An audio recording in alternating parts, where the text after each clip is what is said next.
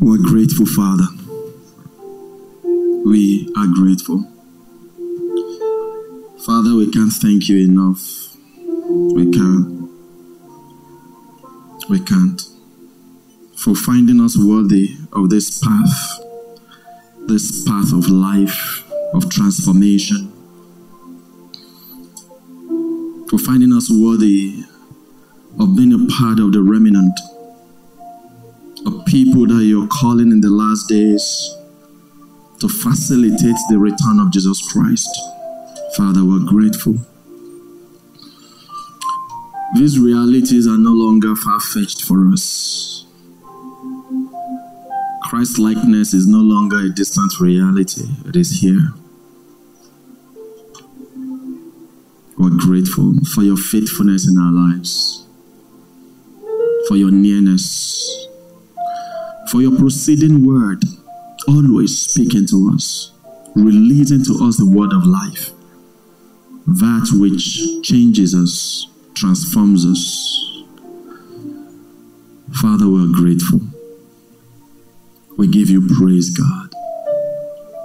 And Father, we're here again to receive from you.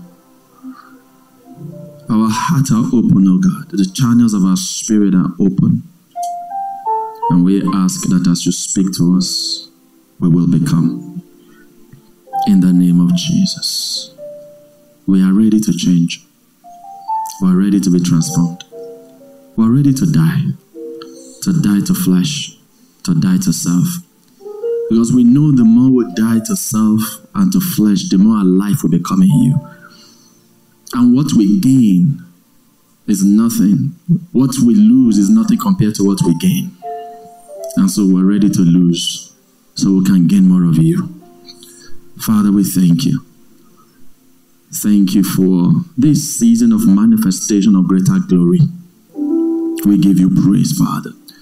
We honor you. In Jesus' mighty name, we have prayed.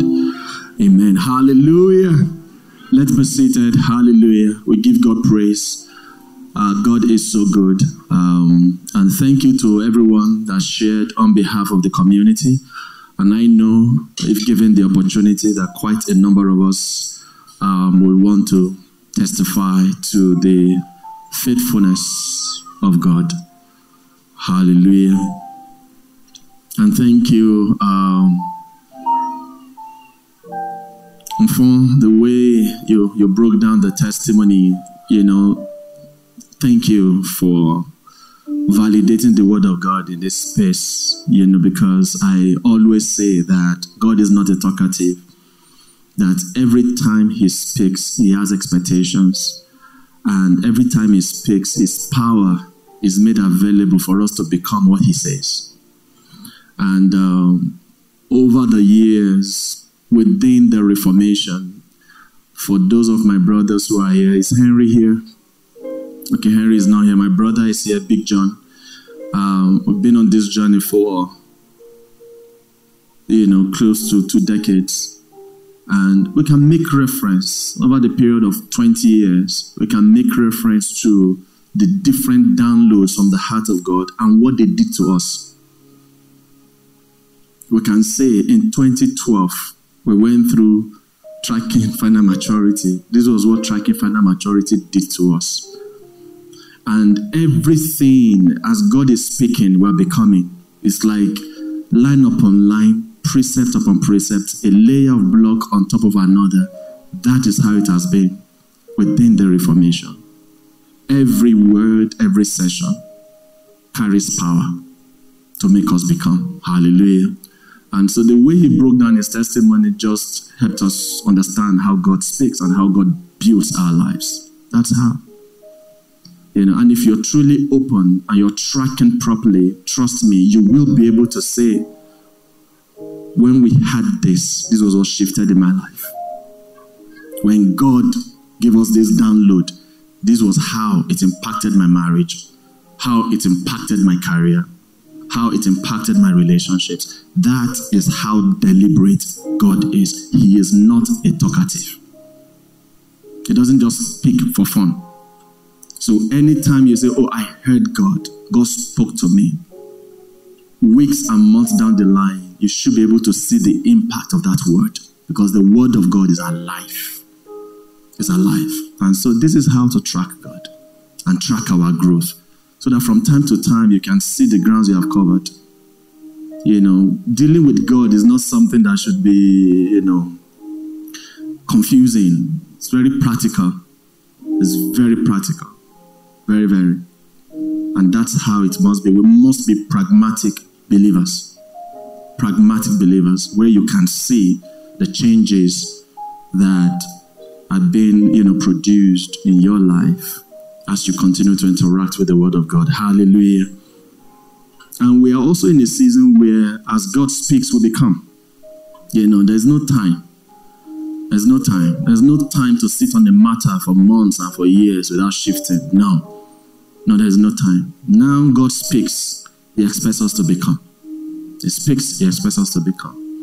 And the grace of God is available to facilitate that for us. All we have to do is to ensure that our hearts represent a fertile ground. It's for us to ensure that we are productive hearers, producing 30-fold, 60-fold, and even 100-fold. That's all you need to do. Once that's your heart posture, you will become. Amen. All right, so we're having the 4th installment of the series, Relevant Productivity, which is actually a major plug-in to living from eternity and for eternity. And so today, we will be, breaking it down a little bit further into what I call the principle of proportionality. The principle of proportionality. And I mentioned this last week, Sunday. And these are dimensions of truth that you must know. Every believer must know these things, because your walk with God has to be on certain fundamental truth of the Bible. Because if your walk with God is not built on this fundamental truth, you will not be able to walk with God successfully. And that is why God is revealing his heart to us. He's revealing his heart to us because we are a people who want to please God. We want to please our Father. We're not living for ourselves. We're living for purpose. We're not living for money. We're not living for fame. We're not living for anything that is earthly. We are living for God. And because God has seen our hearts and he has seen that these, my people, are truly willing to please me, he is then opening us up to the principles and the values that will empower us and enable us to please him. Because it is not in the nature of God to give holy things to dogs. That's what the Bible says. It is not in his nature to give precious things to people that will not appreciate them. And that is why God is speaking to us the way he is speaking to us in this house, showing us certain things that sometimes when God even speaks to me, I sense his vulnerability. And I say this with all sense of carefulness. You sense the heart of God, and you, in connecting with his heart, you see how vulnerable God is, particularly regarding his love. Because love makes you vulnerable. Love makes you vulnerable. And the way God loves us makes him vulnerable. It was that vulnerability that caused him to send his son Jesus to come here, die a death of shame, went through all of the things he went through because of us. Vulnerability. And so it's a privilege sometimes when God just shows you his heart and you see his vulnerability, you see the pain and the anguish that he feels for humanity and especially for his people. And it's a privilege, like I said, for God to be able to take us, back into the back end to say, this is my heart concerning this matter. It's a privilege. And that is what God is doing with us in this house. Hallelujah. And I said this last week that the output of your life must match the input of God in your life. That is a principle of proportionality. The output of your life must match the input of God in your life. And I said that the way it is in our offices, where as you resume a new job in a formal setting, they give you your job description. That's the first thing they gave you. And for some of them, these job descriptions will come with KPIs, key performance indicators, things that would show that you are actually delivering on the task and the assignment that you're supposed to deliver on. It's called KPIs, key performance indicators. And then sometimes they also give you time frame within which to achieve the KPIs. And one of the things that they will ensure they do, particularly the organization or particularly the HR unit, is to give you what they call enablers. Enablers are the things that will aid you to meet your targets. They will give you all the tools that you need. You need a computer, they will get you a computer. They will get you a workstation. They will get you a workspace. They will get you an internet. Get you your ID card if you are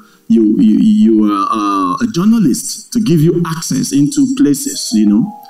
So they will give you the enablers, all the things that should help you meet your target. And at the end of the month, they expect you to meet your target. So if you're supposed to churn out as a journalist 5 stories in a month, they expect you to churn out 5 stories in a month. And so they give you the target. If you're in real estate marketing, the same thing. They will give you, sometimes they give you a car. If you're, of course, you know this with the banking sector. They will give you a car, nice car. The car is an enabler. It's an input of the management of the bank into your life to aid you to meet your target. Sometimes they even go as far as giving you loans. They will give you, and some actually just give, wardrobe allowance so that you can look the part. So that when you go to meet certain high net worth clients, you will look the part. They will look at you and say, okay, I can trust my money with this person. So they will give you everything that you need. But they have expectations. They have expectations. That is why you see those organizations, they don't bat an eye. Once it's time for evaluation, they will evaluate you. And if you're not meeting up, what do? They will offload you very quickly. Because to them, you are an investment that must produce. And so as they keep giving you all of those enablers and all of that, in addition to your salary, they have expectations. And so when you're not producing and you're not bringing forth their expectations and you're not meeting expectations, it's a matter of time. They have your first, second evaluation report and it's not in the positive, they will offload you. That is how God is. You may not get the understanding of the offloading of God now, but it happens in its own way. Hallelujah. So the same way your management has expectations, the same way those running those enterprises and those organizations have expectations, that is how God is. Hallelujah. He has expectations. The principle of proportionality is a kingdom principle now being used in various fields, including law, ethics, and international relations, to ensure that actions or measures taken are appropriate and not excessive in relation to their intended objective. And I said to us last week that it's there in international relations. It's there in how countries, even fight wars. It's one of the things a lot of people are complaining about. The UN is complaining about Israel. That the level of force Israel is using against Hamas is bigger than Hamas and what they did on October 7. But those guys don't want to hear they are going all the way. Proportionality in international relations. So it's a kingdom principle.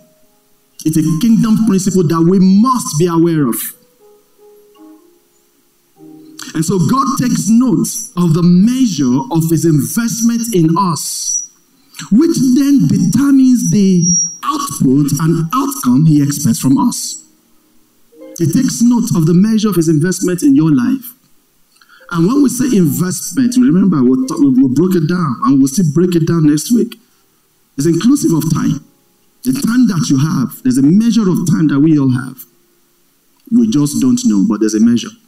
And I said to us, every day we draw down. Relationships. your spouse, your marriage is a blessing. The literal money you have, your job, your career, your skills, your knowledge and abilities that you have. These are all input of God in your life. And God expects you to use them to advance his purposes on earth. And you can't say God has not given you anything. He knows your capacity. He gives according to your capacity. So he expects, so that thing that you call little that God has given to you is expecting returns on it.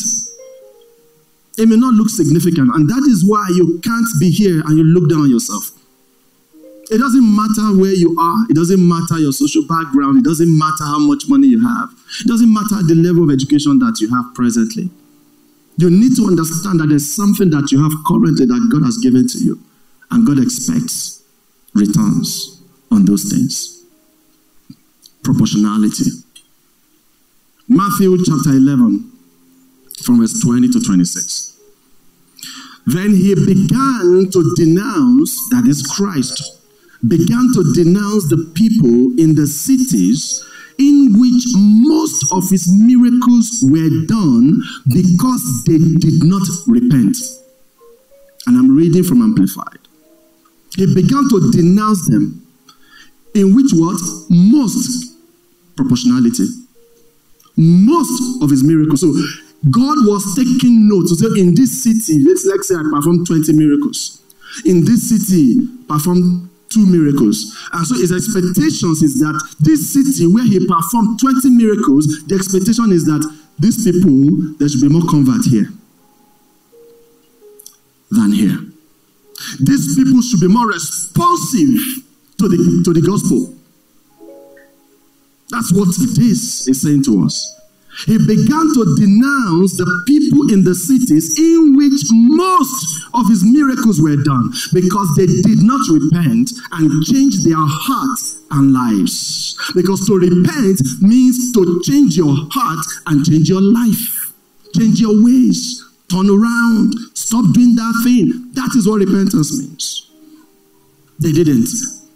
And he went on to say, woe! And anytime he say woe, that is declaring what? Judgment.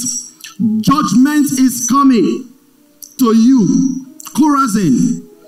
And he went on, woe to you, Bethsaida! For if the miracles done in you had been done in Tyre and Sidon, cities of the Gentiles, they would have repented long ago in sackcloth and ashes. Their hearts would have been changed, and they would have expressed sorrow for their sin and rebellion against God. Can you see that? He's saying, if the level of work done here had been done here, these people would have repented. But because the level of work that's been done here is so much, and you did not repent, judgment is coming upon you. Proportionality. God weighs the work and his investment in our lives. Proportionality.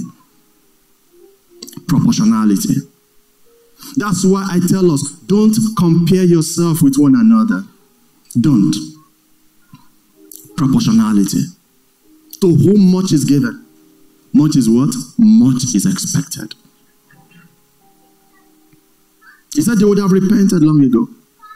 And he went on in verse 22, nevertheless I say to you, it will be more tolerable for the pagan cities of Tyre and Sidon on the day of judgment than you. Can you see that? It will be what? More tolerable for Tyre and Sidon than you, Chorazin and Bethsaida, because I had much more investment in you. So on the day of judgment, I am going to use my input in your life to judge you. On the day of judgment. And these are things we cannot afford as believers, particularly living in these last days. These are things we can't afford to be ignorant of. This is the judgment of God. I told us about the dream I had a couple of years ago. In the dream, God said to me, a lot of Christians will go to hell. Not a pleasant dream. What a pleasant revelation. And I asked God, why? I cried in the dream and cried out of the dream, and I was still crying. And he said, because my people don't know my judgment and they don't know my standard. They don't know my judgment, they don't know my standard. And the know there is not head knowledge, it's not know about. It's the knowing that makes you become one with. Hallelujah. You see, when you know, I know my wife. I know things I would do, you understand, she would not be happy with, right? And because I know, that knowledge then empowers me to live and to do things that will please her. Are you getting it? So that knowledge empowers me not to do things that will break her heart. That is the kind of knowledge we're talking about. Not just knowing about. Because a lot of people know about God, but they don't know God. They know about Him. It's different to know about God. It's different. The knowing here is becoming one with. So God said, they don't know my judgment and they don't know my standards. And what God is doing in these last days is that He's revealing His heart to us. Generations before now, there are a lot of things that they did not come into. God will use the level of revelation in their day to judge them. God will use the revelation, the level of revelation in our day, revelation of His standard, of His nature, of His character, of His Son to judge us. And we will know too much. We know a lot. See, there has never been this level of revelation of Christ in all of time. There has never been. There has never been. And another thing that is also facilitating that is technology. Technology is facilitating the spread of the gospel and the spread of the knowledge of God. So the knowledge of God is where now you're at your fingertips. Anything you want to know right now, if I should ask now any question, how many times is righteousness mentioned in the Bible? I will give you guys just 1 minute. I will have answers. 20 years ago, for you to be able to do that, you will need to get a big concordance Bible. Big.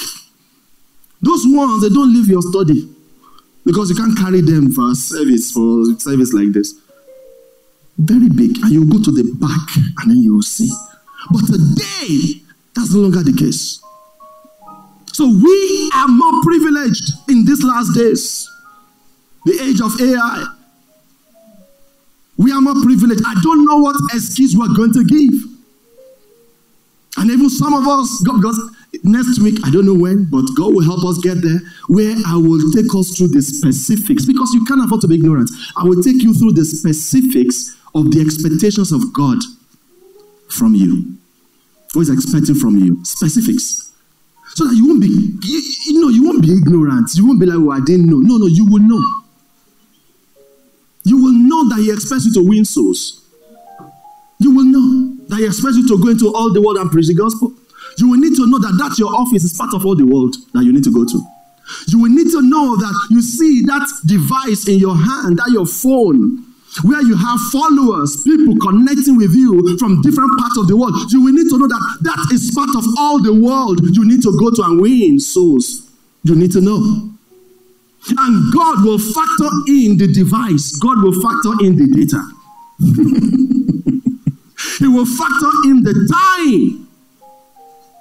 And He will ask, at this stage of your life, I gave you access to mobile devices, internet enabled, with data on it, and I expected you, and then you had 1,000 followers on IG, 3,000 followers on Facebook, connections on LinkedIn. This is all the world. How much of my word did you spread, did you share on these platforms? How many souls did you win, knowingly and unknowingly? God will count. He will. See, don't take your Father for granted. See, don't take it for granted. See, he's loving, he is sweet. Yes. He is loving, he is sweet. Let me tell you this, he is also severe. He is. You see, on that day of judgment, he's going to do what he's going to do. Crocodile tears won't do it.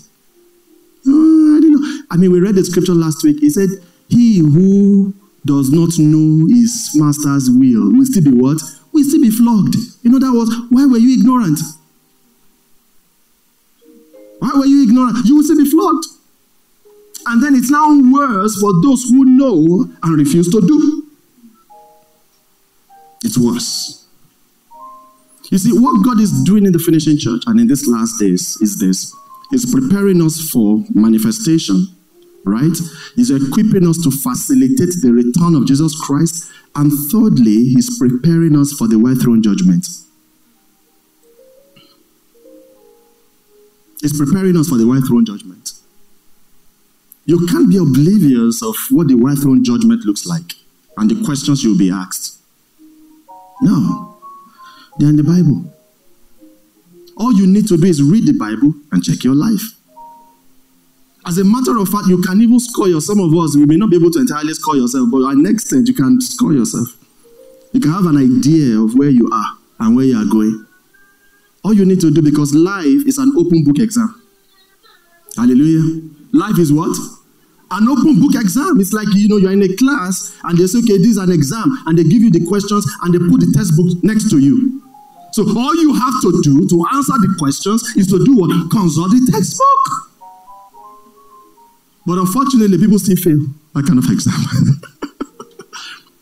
And so in the same way, unfortunately, some people will fail this exam of life. Because they are not looking with intelligence. They are not looking in partnership with the Holy Spirit. Looking at the textbook of life. Which is the Word of God. To live. The Word of God is a textbook of life. That's why the Word of God must be your best friend. Hallelujah. If you are sleeping, what do? Great. This is about your eternity. It's very important. It's about your eternity. Pinch yourself. Amen.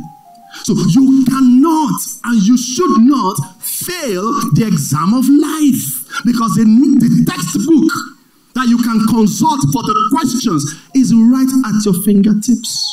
A time is coming. Do you know technology will even go further? Very soon. Very soon you will not need these devices.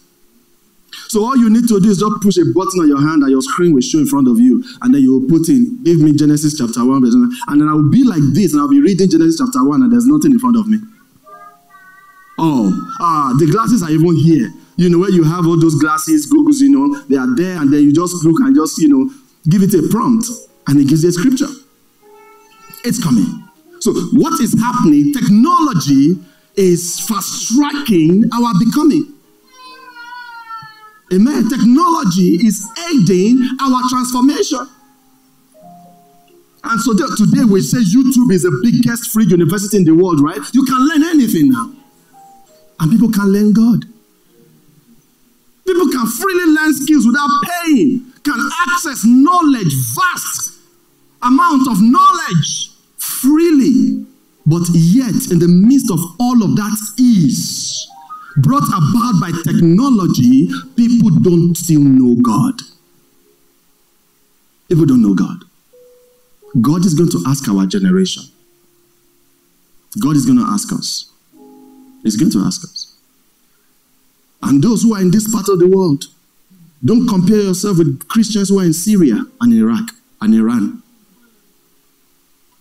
God understands their conditions. On the day of judgment, he will take those conditions into consideration.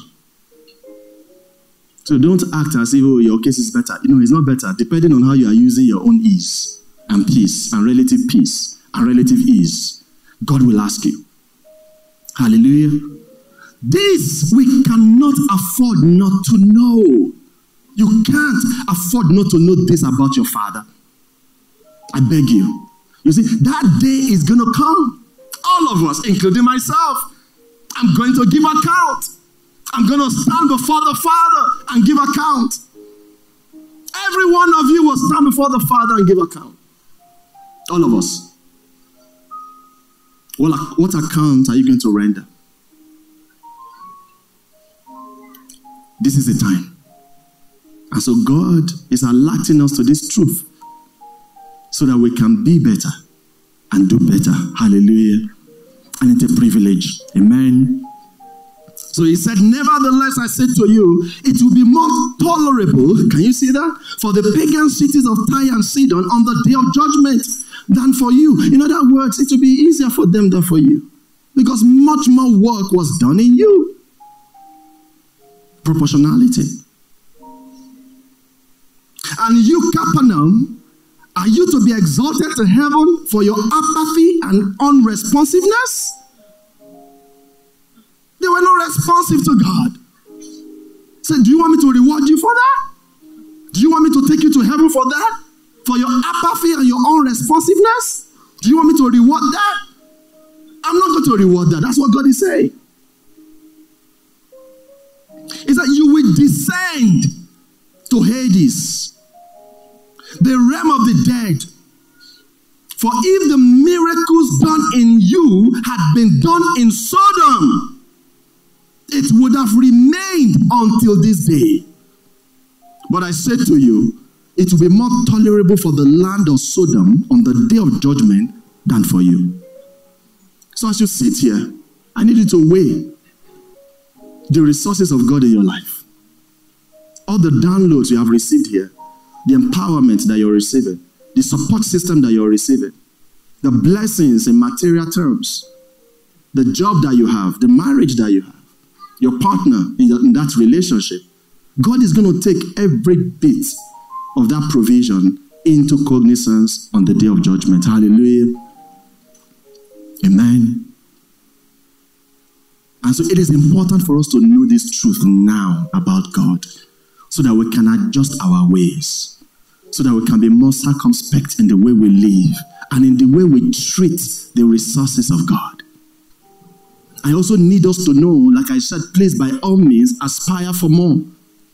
Aspire for more. Aspire for promotion and all of that. But have this at the back of your mind, that to whom much is given, much is what? Much is expected. Luke 21. Another thing again today is we're thanking God, right? In the way you give your offering of dance, the way you dance, your gratitude will reflect in the way you dance today. And if God has given you this much, and you are dancing this much, you see, it will reflect. It will reflect in your offering, in your Thanksgiving offering. By the way, we only take offering once here. So we won't take normal offering and Thanksgiving offering. No, it's once. It will reflect in your Thanksgiving offering. If he has done this much for you within the quarter, and you are thanking God this little, okay, proportionality. Luke 21 from verse 1, and you will see that. So Jesus was in the temple on this occasion, and he was monitoring those who were giving to the temple. And he looked up and saw the rich putting their gifts into the treasury. And he saw also a certain poor widow putting in 2 mites. He said, truly I say to you that this poor widow has put in more than all. For all these out of their abundance have put in offerings for God. But she out of her poverty put in all the livelihood that she had. Proportionality. That's the principle here. It's just a simple principle of proportionality. Like this woman gave out of her poverty, but you see these guys they gave out of convenience. They gave out of convenience. Proportionality. So God is watching. So at the end of the day, it was not the actual amount. It was the actual heart. The heart of sacrifice. There was sacrifice in one, but there was no sacrifice in the other. Even though the actual amount was greater. The actual amount of those who had was greater than the 2 mites that this woman gave. But God does not look at the actual amount. God looks at the sacrifice of the heart. So she gave more. Proportionality. Proportionality. So it's important for us to have this at the back of our mind. And then in Matthew 11:25, as I round off the session today, because we still have Thanksgiving, we still need to dance and give God praise. I need this to sit in our heart. Let this truth sit in your heart. You see, heaven is counting on you to get it right. Heaven is counting on our generation to get it right, to please God, to live for God, to live for purpose, to live right, to live in alignment with the will of the Father. And that is why we are always grateful for where we are in the Spirit, where God can reveal his heart to us on a consistent basis, telling us and teaching us how to please him, teaching us what truly pleases him, not what we want to offer, but what he wants. What a privilege that is. Hallelujah. What a privilege. What a privilege. Emmanuel, which would you prefer? Would you prefer, you have a heart for service, you have energy to serve, all right? Would you prefer that you just keep doing things for me and with me and just doing? Or would you rather want to know what FA needs? Which one? The latter. That's it. I would rather want to know what God needs. Even though I have energy to do anything for him, I would rather want to know what will truly please him. That is better.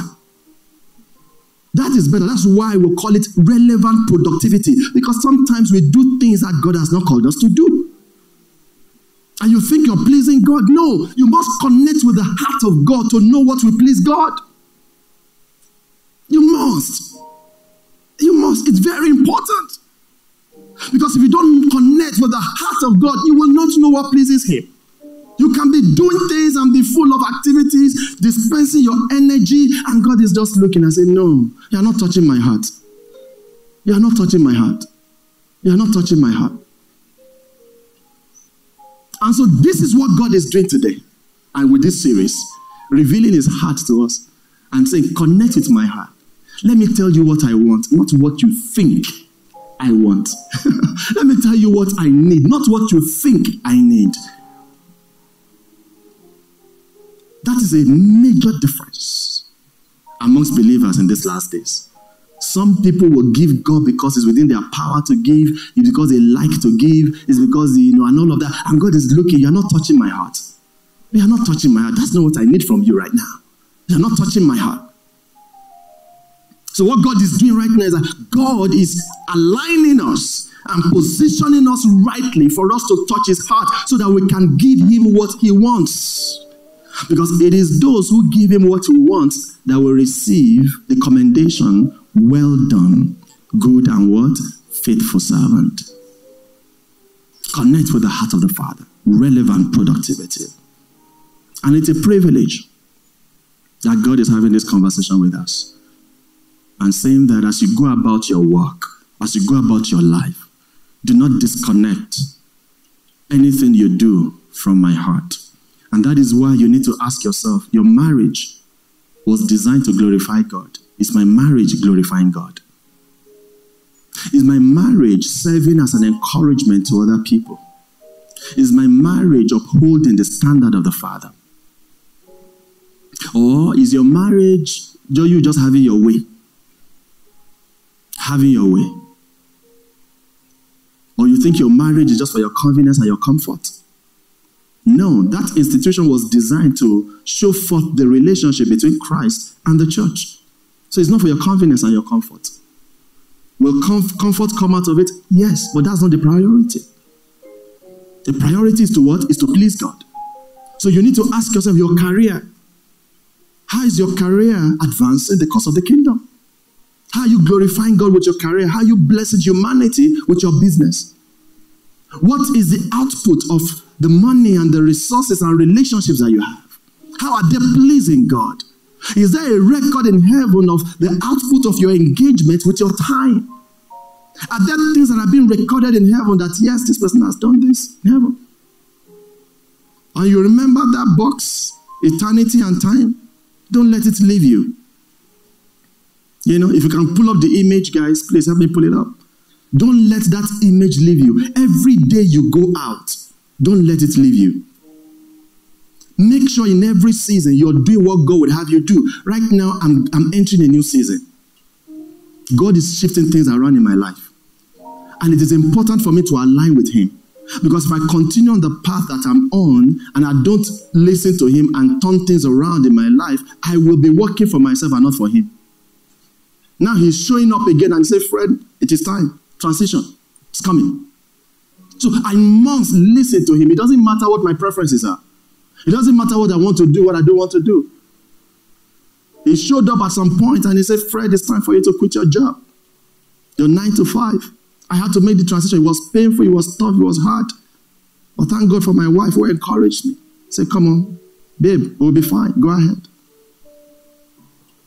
So you need to know in every season what will please God. Every season, every time. You need to know. Because we are not living for ourselves. We are living for Him. And you can't successfully live for Him if you don't know what pleases Him. Else it will just become a lie. And so we need to know what pleases God. And that is why God is taking us through this process. Is it possible? The image? Last scripture for today, Matthew chapter 11, verse 25. At that time, Jesus said, I praise you, Father, Lord of heaven and earth. I openly and joyfully acknowledge your great wisdom, that you have hidden these things, this spiritual truth from the wise and intelligent, and revealed them to infants, to new believers, to those seeking God's will and purpose. Yes, Father, for this way was well-pleasing in your sight. Can you see what I said earlier on? You see, when God looks at your heart and He sees that, oh, my son Emmanuel really and truly wants to please me, He will begin to reveal His heart to you. That's what He does. That's what He does. He knows that in this house, we're not living for ourselves. We're not living for fame. We're not living for popularity. We're not living for money. We're living for purpose. That's why He's showing us His heart like this. This is also from Amplified. He said, you have not. He said, you hid this truth, spiritual truth, from the wise and intelligent, and revealed them to infants. Who are infants? New believers on one hand, and then those seeking God's will and purpose. When you seek God's will and purpose, He will reveal hidden truths to you. It will take you behind the popular. It will take you behind the paparazzi. It will take you behind the drama and say, okay, come. You, come. Leave this drama. Come, let me truly show you what pleases me. And He will say, you see, this drama is just drama. They are just having a great time. I am not here, but this is where I am. He will reveal His heart to you because He has seen your heart that you want to please Him. That's what God does. And we must not shift from that heart position. We must maintain that heart position, a heart that is willing to do His will, a heart that is willing to please the Father. Don't shift from that. As long as you maintain that, God will continue to reveal His heart to you. And this thing that I'm saying is for everybody, including men of God. You see, if my heart shifts, this work, it shifts from truly pleasing the Father to pleasing people's flesh and desires, or to maybe popularity and growth and success in the way people define success, God will stop revealing this hidden truth to us. If we shift our heart and we go the popular route because we want to accommodate, you shift His values, you lower the standard, God will stop revealing His heart to us. He will. So we must continue to prioritize pleasing God, seeking His will and His purpose. Hallelujah. And so as long as we keep seeking to please God, He will continue to reveal His heart to us teaching us how to please him. Teaching us how to please him. Hallelujah. And what a privilege this is. It's a privilege that God can take us out of the drama. Everything that's happening and say, come. I am burdened. I am burdened for children. They can call you out of the noise and everything and say, come. A lot of these people who are shouting hallelujah right now, they don't have a part in me. They don't have any relationship with me. They are just having a great time. They are just having a great time. He shares his burden. And carrying and sharing this burden of God is not a pleasant thing. It's not. Because when his heart is grieving for souls, you feel it too. It's not a pleasant feeling at all. It's not. It's not. When he puts a burden for marriages on your heart, and he said, it breaks my heart every time a marriage falls apart.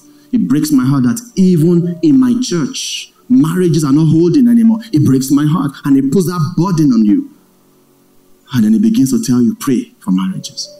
He begins to tell you, do something around marriages. Mentor other people. Or he begins to tell you, your starting point is to make sure that your own marriage becomes an example. Say, work at it, don't give up. Work at it, don't give up. Work at it, don't give up. The burden of the Lord. He will share his burden with you. As long as you keep seeking his will and his purpose. Hallelujah. So that is how we ought to live. Every day, don't forget that image. Your identity, your purpose, your values, your instructions, your character, principles, blueprint, ideas, wisdom, money, relationships, all of those things must flow to you from eternity. And you then engage with them in time, and then they will need to flow back again as treasures into eternity. This is how to live. You live from eternity and for eternity.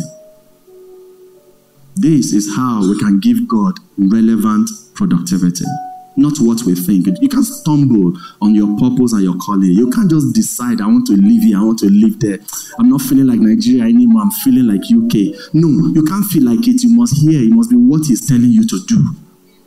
You can't. You can't wake up and just make up your mind and say, it's my life, I can decide. No, you can't decide. It's not your life. Except if you're truly living for yourself. It's okay. But you can't say you are living for God and you make those decisions on your own. You must ask yourself, where is God in this decision now? God, is this what you would have me do? You must be led by the Spirit. Else, you will be engaged in that whole decision. You can go there, make money, and do all of that, but it will end in time. You see, whatever originates in time ends in time. But whatever originates from eternity will end where? In eternity. If it comes from the heart of God, when you engage with it in time, it will flow to the heart of God. Hallelujah. This is how we must live every day. So God is counting on you. God is counting on you. I said this to us during quarry session. A pastor friend and I were talking, and he said, God needs more churches. And we don't have enough churches. And at first it was like, seriously? But I thought about it, and I actually. Because God has also been talking to us about that, about the kind of people. God has a lot of people, but there's a kind that he wants. And I want to say to us that the harvest is still plenteous and the laborers are still very few. Don't kid yourself. Don't look at the number of churches that we have. Don't look at the number of the servants of God that we have. It's not every servant of God that is serving God. Forget it. It's not. It's not every believer that is living for God. So God is looking for vessels today. He's looking for vessels today. He's looking for more vessels. He's looking for voices. He's looking for people that will open their mouth and they will fill it with his present truth. He's looking for people that will share his burden. That's what he's looking for. Not those who want to do ministry just to fill a gap. No. Those that will do it for him. So this is how to live. Because if you do those things, at the end of the day, they may be good in the eyes of man, but it will end up in Matthew 7:22. You know that now. We heal the sick in your name, we raise the dead in your name. And he will say, you did all of that to make yourself feel important. You didn't do it for me. You actually did it for yourself. Because he gave you a measure of worth. The accolades that came from that broadcast that you raised a dead person, from that meeting that was all over the place, that accolade was for you. It wasn't for me. You don't want that kind of productivity. You don't. We must pursue relevant productivity, that which emanates from God and then to God. Amen. Do we have that video? Let's cue it. Let's rise on our feet and just give God thanks for today and for this word.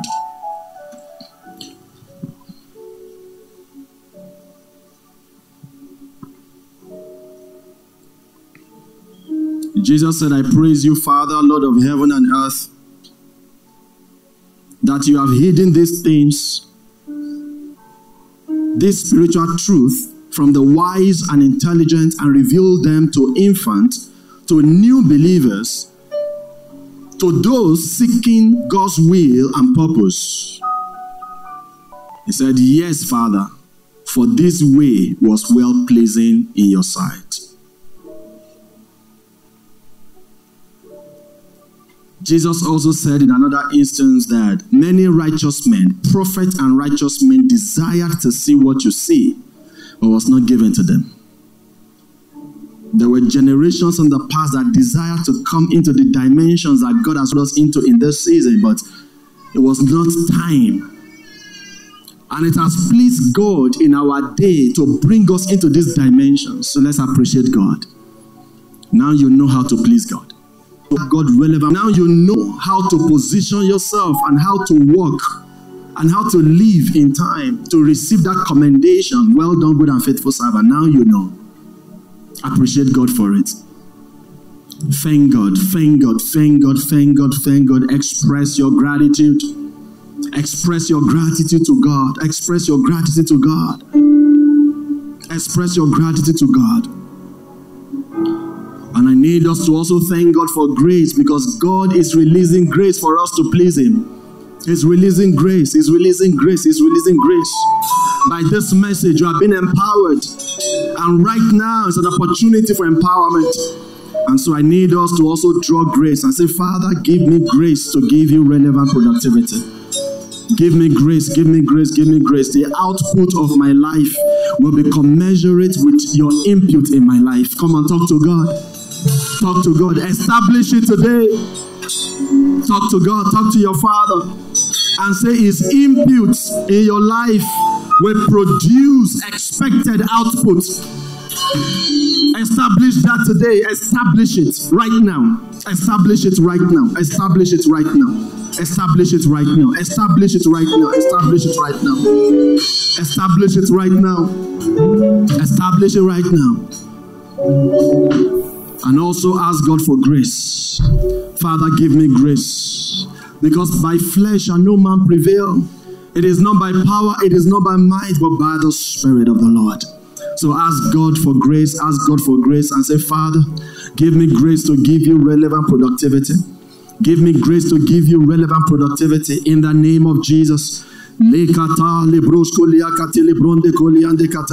Lekete la broko to mashala bronde kolia kate la broko to makolia kata la brosh. Lekete la bronde kolia kate la broko to mashele bronde kalia kata. Lekete la bronde kalia kate la broko to mashala bronde kolia ande kate. Lekete la bronde kalia kata la broko to mashele bronde kolia kata. Lekete la bronde kalia kata la broko to mashele bronde. Help me, Father, to live for you. Help me to live for purpose. Help me to live for purpose. Help me to please you, oh God. I will please you, Father, with everything that you have given to me. In the name of Jesus, I will please you. With my marriage, I will please you. With my career, I will please you. With the time you have given to me, I will please you. With my business, I will please you. With my relationships, I will please you. Even with the challenges that I'm going through, that I've gone through, Father, I will please you with them. In the name of Jesus. I will not be a bad investment in the kingdom. I will not be a bad investment, Father. I will not hide your talent. I will not misuse and misappropriate your resources. I will use them for the purpose for which they have been given to me. In the name of Jesus, I receive that wisdom. I receive grace and wisdom. I receive grace and wisdom. I receive grace and wisdom to use your resources, oh God, for the purpose for which they have been given to me. In the name of Jesus. They will not lie dormant in my heart. I will not hide your resources. I will not hide your resources. I will not hide your resources. The books will be written, oh God. The songs, oh God, will be produced and released in the name of Jesus. The businesses, oh God, will be set up, oh God, in the name of Jesus. We will build Goshen. We will build Goshen as a kingdom community, Father. We will build Goshen, and I will play my part in my own life as an individual, oh God. I give attention, oh God, to everything you have committed to me, oh God, in the name of Jesus. I give attention to everything that you have put in my hands, in the name of Jesus. The light that's on the inside of me will shine. The voice you have given to me, I will use it to speak.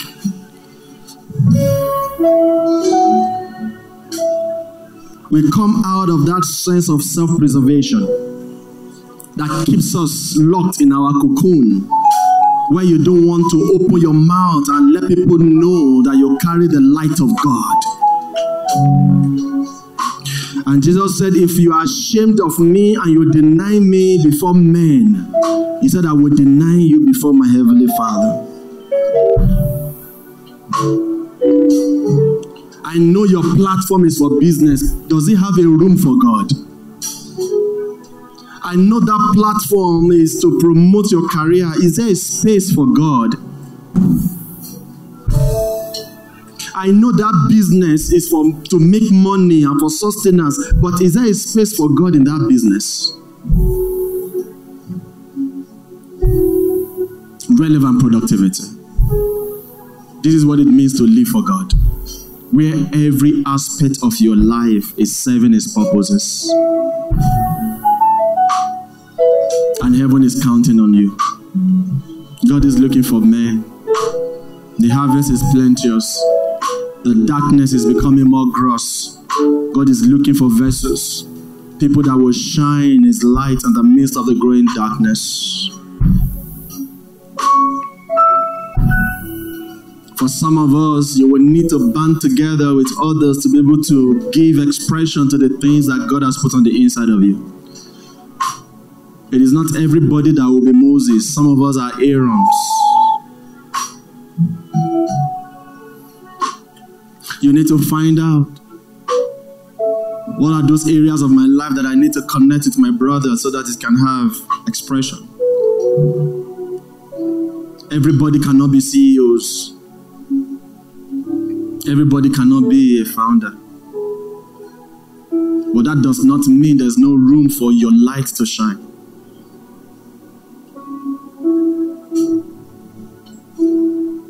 Because the frustration with some of us is also because that thing that God has put on the inside of you, you're thinking you are the one to do it all by yourself. And God is saying no for some of you.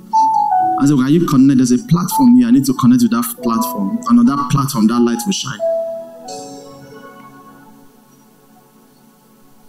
Because it has not been given to you to be a Moses, you're struggling.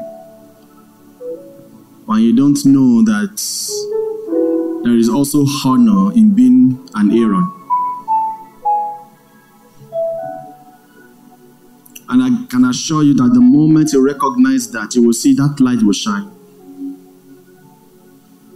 That light will shine. So those things that God has put on the inside of you, don't leave them locked up. They must find expression. Connect with the right people. Be vulnerable. Bring other people in. Let the light shine. Let the light shine. You see, the dimension of life that God has called us into in this season, you can't do it on your own, not in silos. It's community. Even Babylon knows the power of collaboration now.